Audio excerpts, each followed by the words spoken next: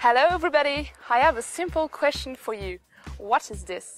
A glass of water, of course. But do you know what it really contains? You may probably know that it contains, of course, minerals, but probably not heavy metals. Indeed, the water that you drink usually contains a lot of heavy metals, just like nickel. And that's our target. But why are we focusing on nickel? Well, it is responsible for a lot of health issues, just like allergies or respiratory problems. But where does the nickel come from? It comes from pipes that are usually made out of nickel.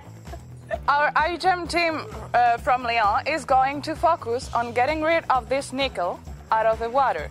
For this, we're going to use a bacteria that we have modified.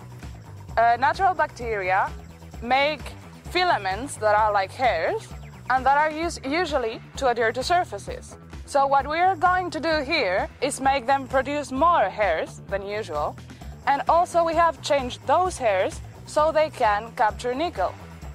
This works in a similar way as the hemoglobin captures iron in our blood system. We will put the water contaminated with nickel in the filter, and the bacteria will capture all the nickel in it. So the water in the outside of the filter will be clean and will be drinkable. So finally, what we want to do is to put our filter under the tap so that it will decontaminate the water from nickel. So, not afraid anymore to drink water from your tap?